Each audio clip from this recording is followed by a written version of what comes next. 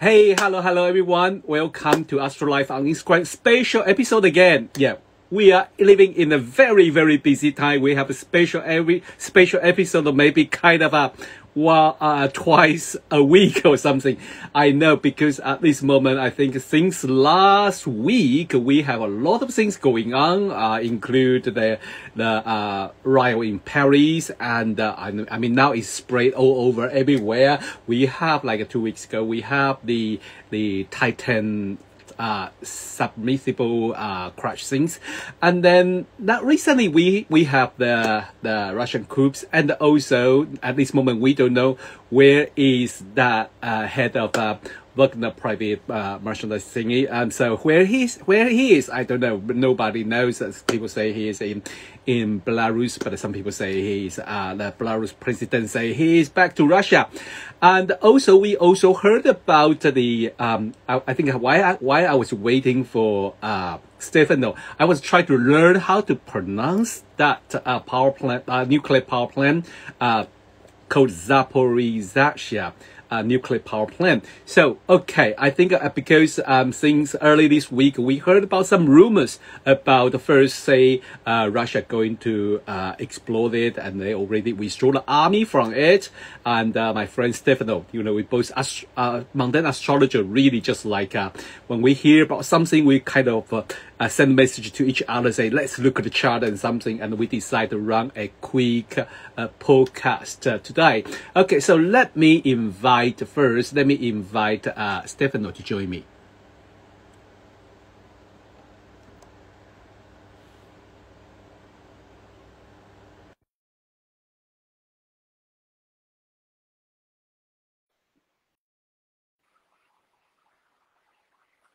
So yes, while we are waiting for Stefano, I think he was just getting ready. Okay, and welcome to join us. And well, if you have any comment or anything to any feedback, please just leave the message there so we can read it. And if you have any question, also please just leave there, and I can answer it. And I think to one of our follower, I say, oh, is that today, or is that 5 p.m. or 6 p.m.? Yes, it's 5 p.m., but we just delay a little bit. Okay, and I'm just waiting for, is Stefano ready? I don't know. I maybe try it again.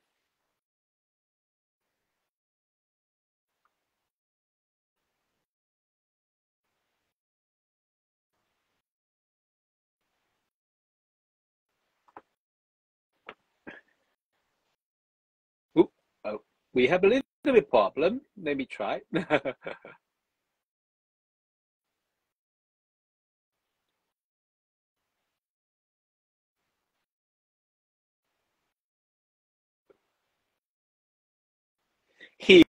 Here we are.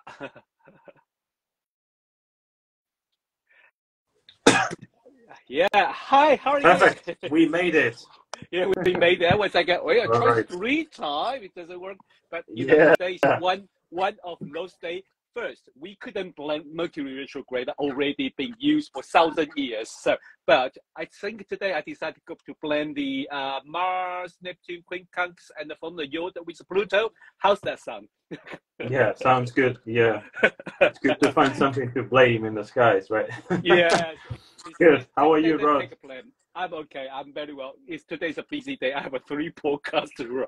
I just Yeah, like I saw feel that. quite interesting. It's like I don't know how I do it, but I think it's very interesting because two of one of it is already monthly, and then I have the with Christine Skinner. Usually we would decide any day after full moon, and she choose either today or Monday. Say, let's do it today, and then we talk about the Ukraine thing. I say, what should we do? When should we do that? I think I don't want to waiting for too long, because you know, since I enjoy to discuss it before things happen.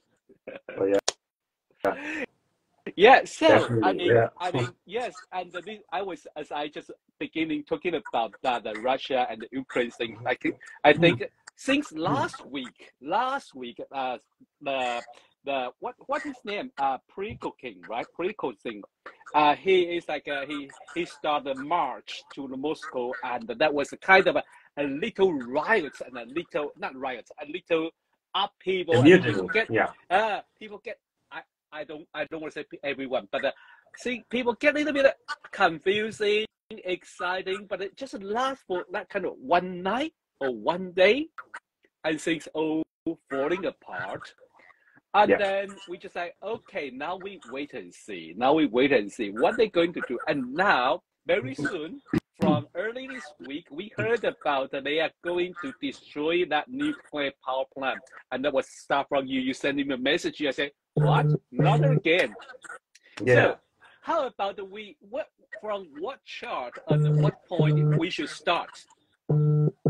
Yeah, probably, Rod. We can start by saying what seems to have been obvious to most astrologers, the fact that we have been through I would say 10 days of intense planetary energies, and again and again, it's the reactivation of the same degrees of fixed signs. Specifically, in this case, we have been struggling between Taurus and Leo. So one of the interesting things is that this recalls the long Saturn-Uranus square that we had in 2021 and most of 2022.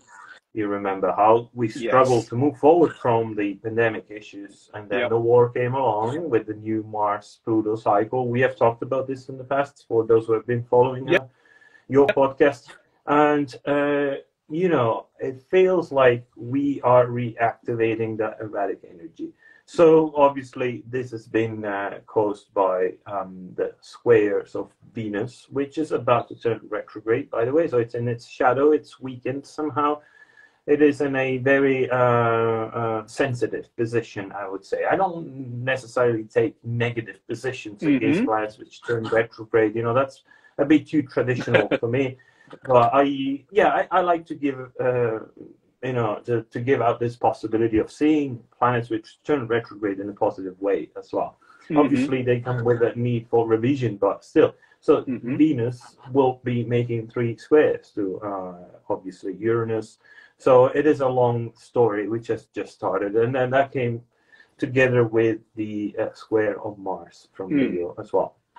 So the two have been, you know, Mars and Venus. They have been moving along Leo pretty close to each other, and now they will get further apart. But still, the fact that they squared Uranus was so important. And we have discussed already about the fact that the middle part, especially the beginning of the 3rd decade of fixed signs, is quite important in this conflict.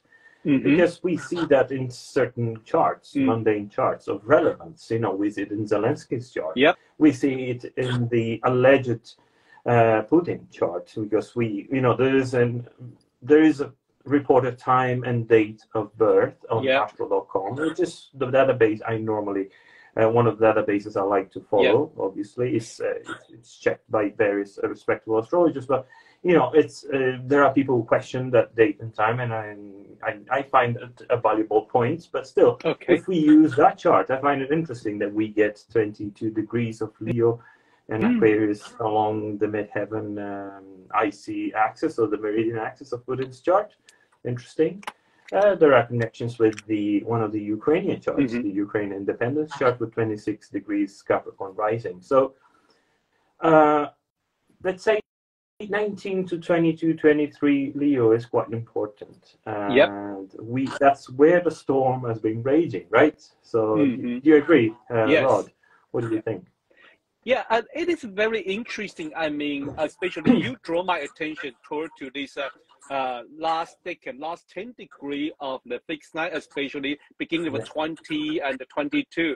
And it was pretty interesting. Yes, it related to, I think, the first, I mean, I don't want to sound like I keep mentioning that, but that Venus Mars kind of approaching each other is a key for whole situation, because we know in the early of 2022, when Russia started to invade Ukraine, and Venus was conjunct with Mars and Pluto in that position. The second thing is, at this moment, we have Venus approach Mars, but we know it, like you said, it will win retrograde. And that is a pretty thing. That also in end of the Leo. You mentioned that, yes, Zelensky himself has have a few planets in the end of a fixed sign, and so is Putin. And I think the Ukraine also has the few degree, and not only I mean every part involved in this event should have that degree. So I check something, I find out something quite interesting. I mean, there is a chart. Some astrologer use it. I'm not sure I usually use it, but I do feel it's an interest chart. Is the Russia, the first one was a Russia flag raising. So not really independent, but most people take it as an independent chart, and that has a 22-degree Scorpio conjunct with Pluto. Yes. That is so interesting, and moreover, when they end of a Soviet Union system, that was you look at this. Venus was retrograde at 22-degree Leo. I think that's our attention again. Yes. Okay, so this summer, I think like this morning when I chatted with Christine Skinner, she said in the financial market, this summer is not a quiet summer. It's a little bit like when maybe like 1998. I remember she said she saw I was too young to remember. I said, well, I was 20 something that time, and I remember the Russian economic crisis and the Russian ruble was falling terribly, and that was the first time I was studying astrology. And that was the first time I started to question about financial situation and political situation related to astrology. And I remember that time. So she said this year should be something kind of similar. I said, I agree with her. Yeah, could be. Yeah, and thank you for mentioning the flag raising chart of December 25, 1991. It's actually exactly the same chart that I actually pulled out from Dr. Nick Campion's book, the Book of World Horoscopes. And it's actually the same chart I used when they had the riots in 2021. Uranus was exactly at the midheaven. Yeah. So that was a key moment when I said, well, this is a valuable chart for Russia. What's more telling than a transit of Uranus to the midheaven of a mundane chart of such a major nation, and the threat that it is having on the leader. Obviously, at that time, it was more about issues with Navalny, and we know how it ended. But without going too far back in the past, we can add to the list of charts that you mentioned, Belarus chart, for instance. Yes. There's a factor at the end of Leo, and the chart that we discussed last week about the Zaporizhzhia nuclear plant. Yes. It's interesting, right? Interesting that the beginning, when they started, they commissioned it. They commissioned the first reactor because there are several reactors there. It's a huge plant. There was an aspect pattern in that area of fixed signs. So definitely, whenever you activate 20, we can extend it to 20 to 25. Obviously, you consider white orbs and planets, and which are a bit towards the end of those fixed signs. You do recall a huge heritage here, an astrological heritage which goes back, and it would probably be interesting. I haven't had the time to do that kind of research, but to go back and look at previous charts for previous reincarnations of Russia and see how how those degrees might show up. We see it in the 1991 chart, which is the last reincarnation of Russia, and there's a lot to say about an upcoming reincarnation of Russia and this all Eastern Bloc, which it's quite probable. There have been studies about it, and if we have time later, we can mention them. It is very interesting. I just want to echo one part of you talking about. It's not about the whole situation, but rather than study method about the chart. Like you mentioned about Putin, that's one reason I hardly using his chart, because there is a doubt there. But like you say, we testify.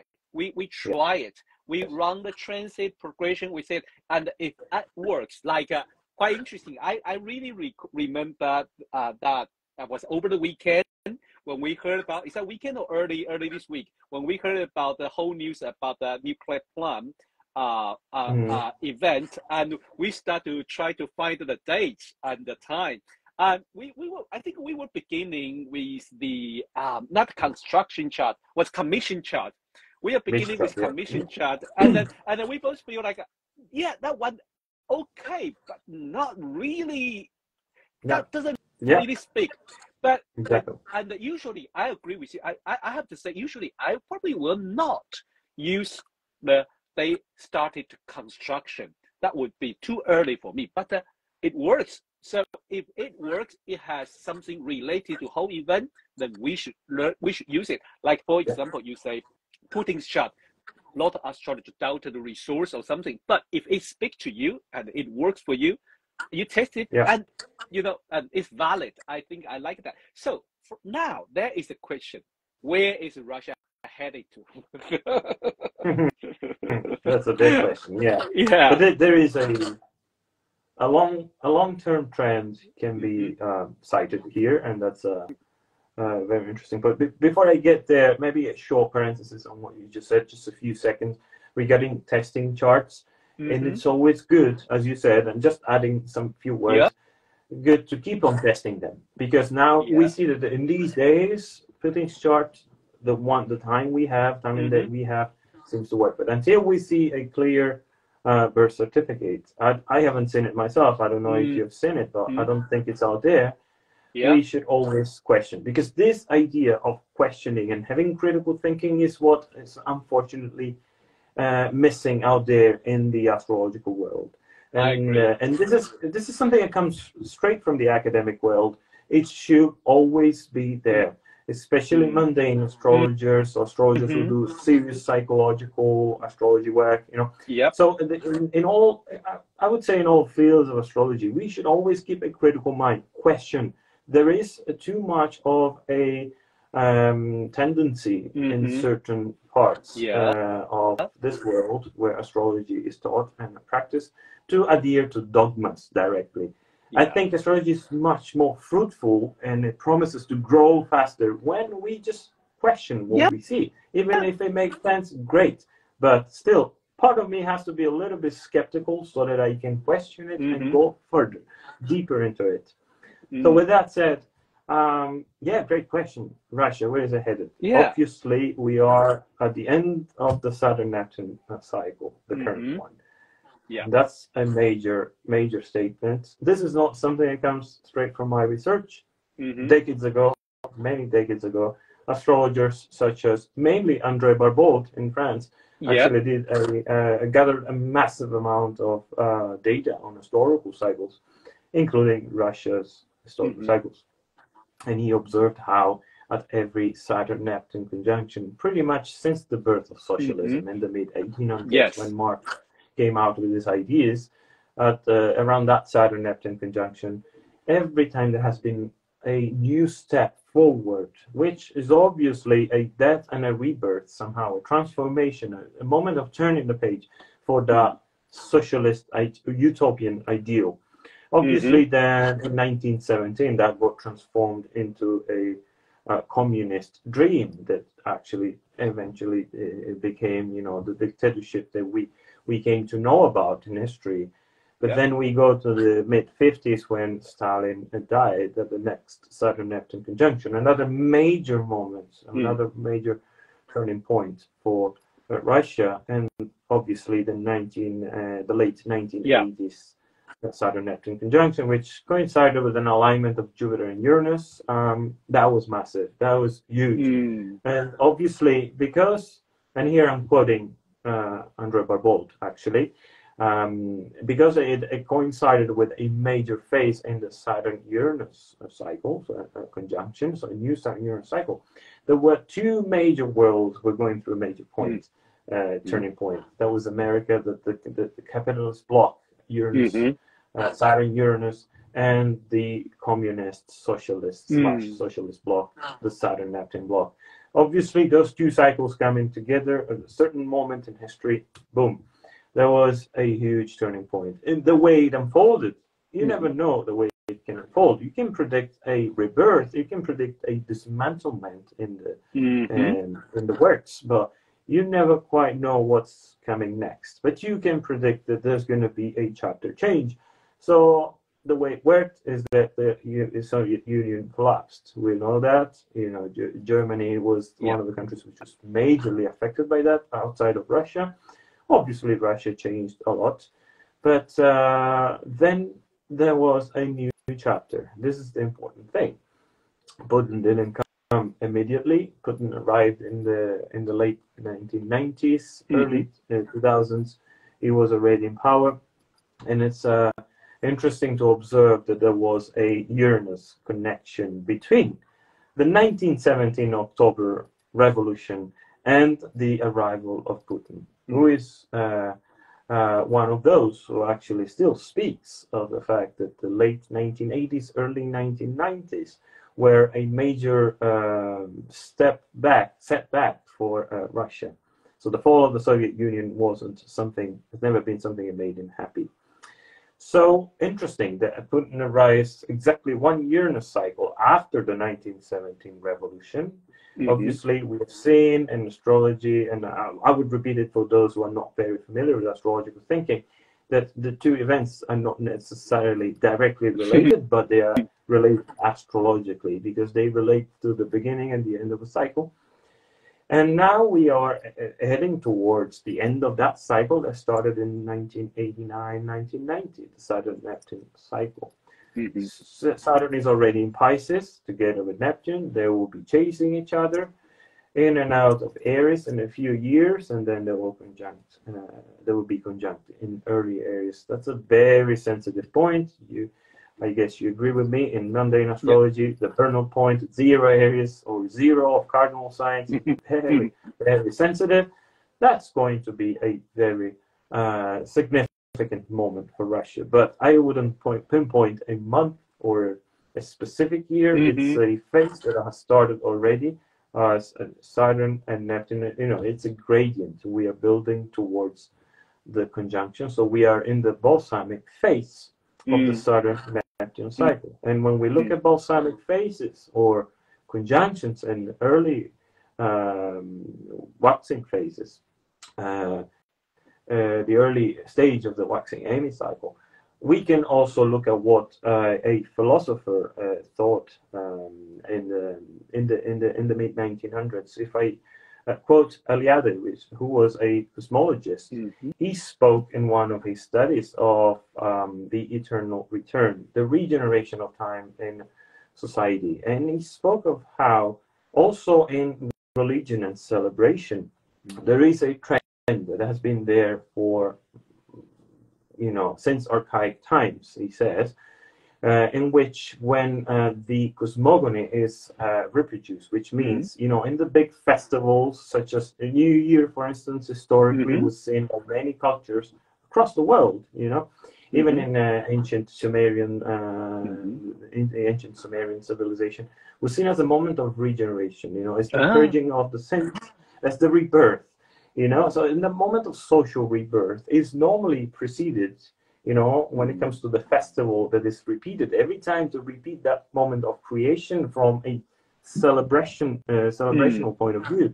It's normally preceded by a moment of grief, social collective grief, humiliation, etc., etc. He mentions one of the myths from Sumerian times of Marduk, for instance, you know, when the king is sent to the middle of to the underworld, what they saw in the underworld, inside of a mountain, humiliated by the dragon. And there's always this idea of the hero needs to fight against the dragon, and the dragon needs to be defeated. So that moment, it's comparable to the Passion of Christ, for instance, in Christianity. And then we get to Easter, the moment of rebirth, for instance. You see, this idea of rebirth is very much the mythology that stands behind what the conjunction is. After all, you know, the conjunction is a moment of rebirth, and it's preceded by a moment of what Eliade calls as chaos, you know, chaotic. That's the pre-creation chaos. So I think we are in the chaotic moment in Russia. That's where Russian is. And it's obviously, it's not something fun from a collective point of view, because the possible collapse of such a major nation would probably bring changes of a colossal type, you know, and the upcoming transits, slow transits, seem to speak volumes about that. Yeah. It is. Thank you for bringing this beautiful, the philosophical view about the rebirth, and I think that is totally valid, because I think 33 years ago, when the beginning of that triple conjunction is never exact, but we like to call it triple conjunction, like Saturn, Uranus, and then the Neptune, and that was the time when the whole East Europe start to, the whole Soviet Union system start to crumble and start shaking. And now we're going to face another one. And that was very interesting, because you mentioned about balsamic period, balsamic phases, about this Saturn Neptune cycle. We know this is the time, if anything doesn't work, we should kind of let go of it. And that we are seeing it. Yeah, thank you for bringing that very important key notion about the Saturn Neptune, the main theme with this kind of socialism, and also included with the whole Soviet and Russia's development. And that was so interesting, because we can expect. Now we can see, because most people say, what is this for? And now we can see, it's kind of if we see whole things after 1889, things are kind of let's say, an experiment, maybe not, but a social experiment or political system experiment for that area. Now we start to see the result. Either Ukraine or Russia, they are kind of experience the different system, different way for their political system, and now it's come to the kind of end of that time, and they are going to make decision where they go. And I really thinking you're right. We give it a time. It may like around that time we're going to see something to start it again or something, but we are not going to say exactly going to happen and what months and what we can, when times comes, we can go get closer, we will see the whole situation, what's the reality, and we're going to check the much detail, then we can start to pinpoint. But now we like it's not going to happen what day, what time.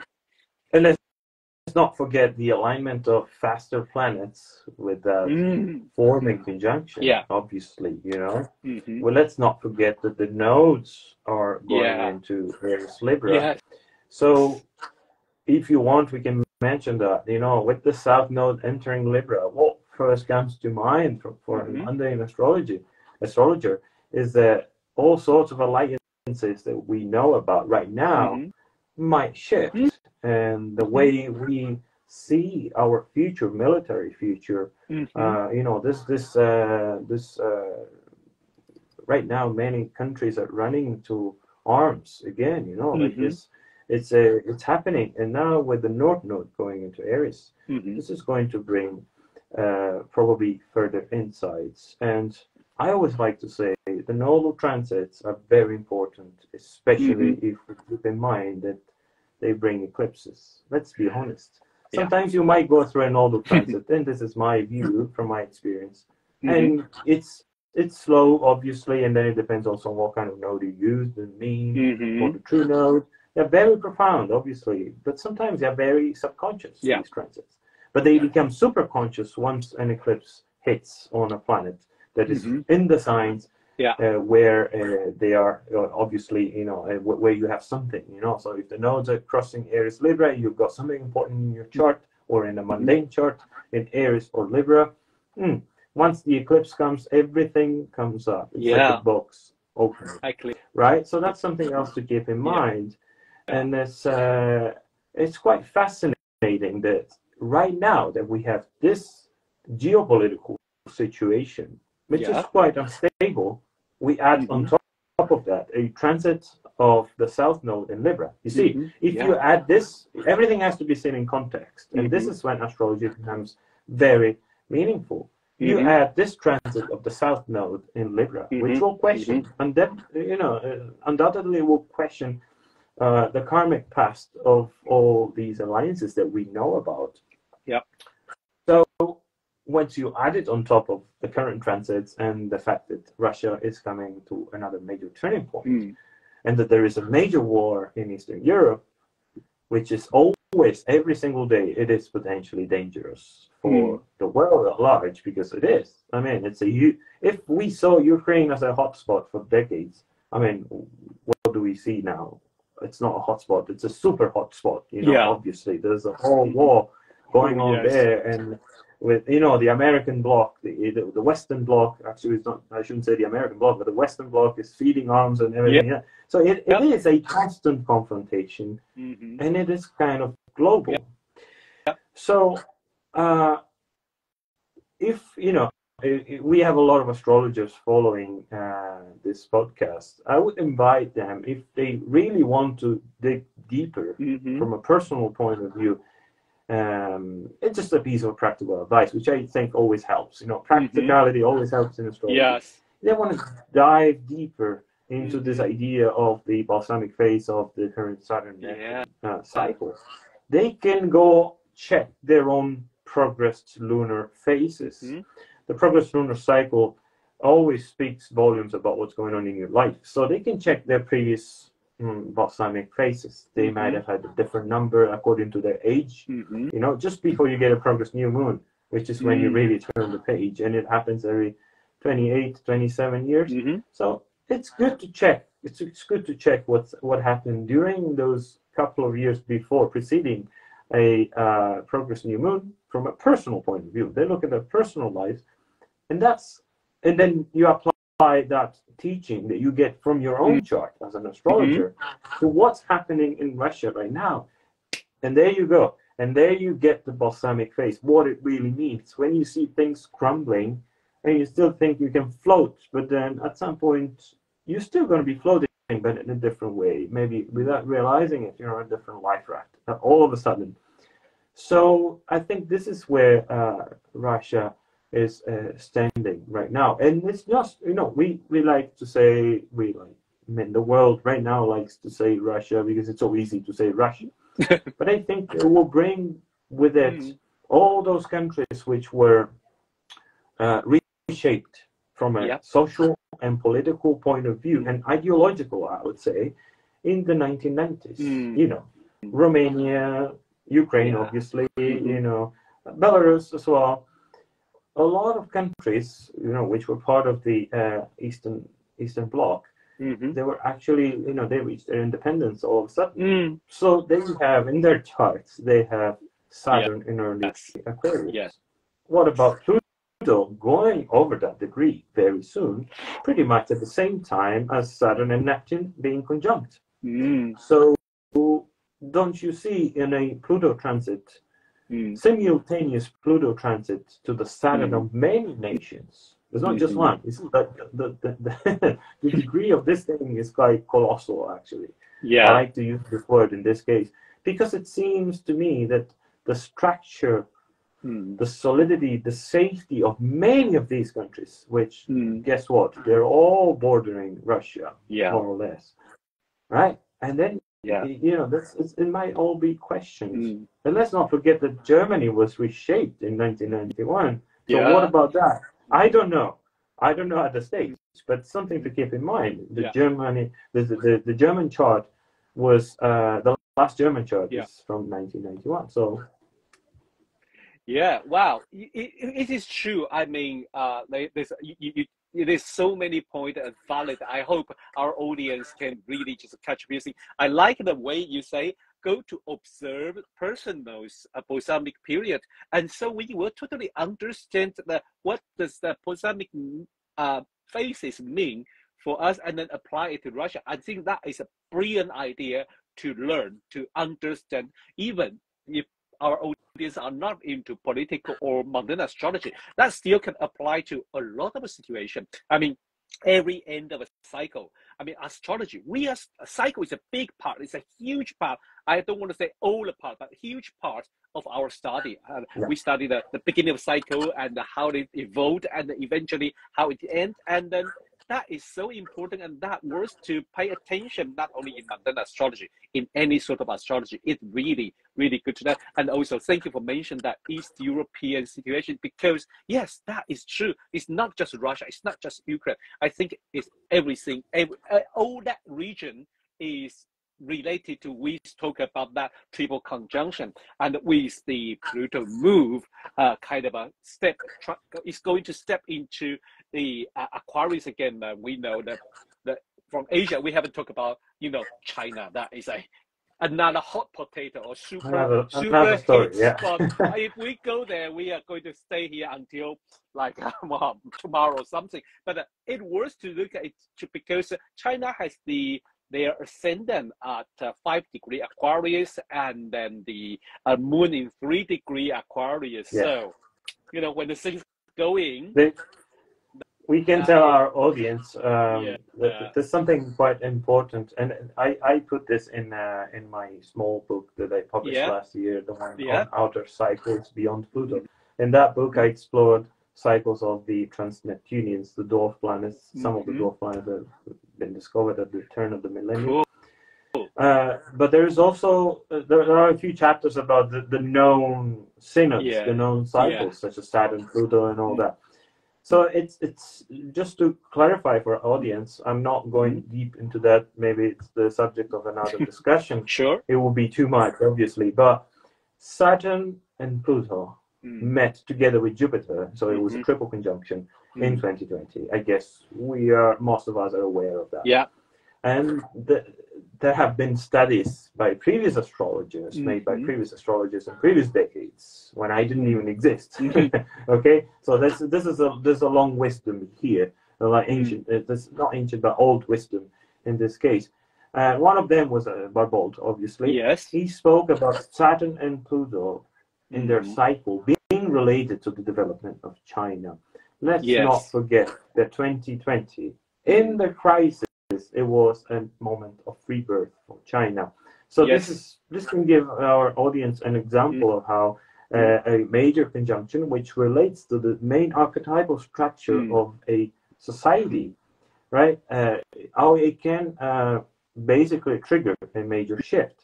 When we think about the economic situation of China at the end of 2020, I've read some reports. Obviously, everything is questionable. There are always a lot of question marks around statistics and stuff. But it's interesting. I find it interesting that many scholars find the situation with China to have become better after the Jupiter-Saturn-Pluto conjunction of 2020. So in that book, I specified if an actual takeover, an economic, and I wouldn't think there might be a cultural takeover by China, because that would be that's not something related to the times we are living in. I think that's more about, maybe if it happens, it could be another cyclical swing of the main ideology, the main philosophy, which can occur in the course of several centuries. I'm talking about centuries here, so that's something different. But if there is an economic takeover at some point, obviously takeover from the US, which so far has been the leading economy, it's pretty much since Second World War, I would say, if we really want to be specific, that might happen between the Saturn-Uranus conjunction of the early 2030s, which will represent some kind of shift or rebirth for the capitalist society, the Western society as we know it, and the Saturn-Pluto square of the 2040s, because that's the waxing square, the moment of crisis. What Dane Rudhyar will call as the moment of edification of consciousness in the process of the Saturn-Pluto cycle that started in 2020. So if there was a conjunction in 2020 and it's signaled some kind of rebirth for China, how about we look at the square, at the waxing square, and obviously then the opposition, which might be the moment of culmination of this process. So everything is very slow.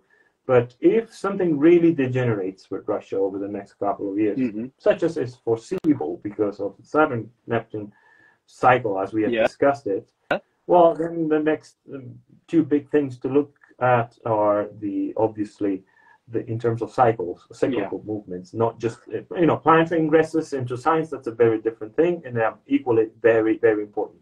But looking at the bigger picture, we look at the cyclical development. So Saturn, Uranus in late Gemini, later on in the decade, actually at the turn of the new decade, 2030s, and then in the 2040s, the square of Saturn and Pluto. One relating to America, which is also approaching next Uranus return, by the way. Very important. And then, so we have a very packed decade, rest of the decade, I think. And then there's a lot to see. There's a lot to come, probably.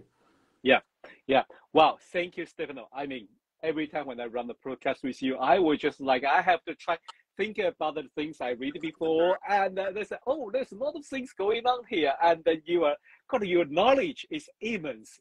I'm like, wow, and you can quote them in this way. I would like, I have to go back, like, why you were talking about, I went back and checking a few pages, like, oh yes, he did say that. Yes, I mean, that is amazing. Thank you so much to spend your time today with us and bring those amazing observation and your study. And also, I mean, you mentioned about your book is on Amazon, right? Yes. All the links are available in the bio of my could you give us the name again, the book's name again?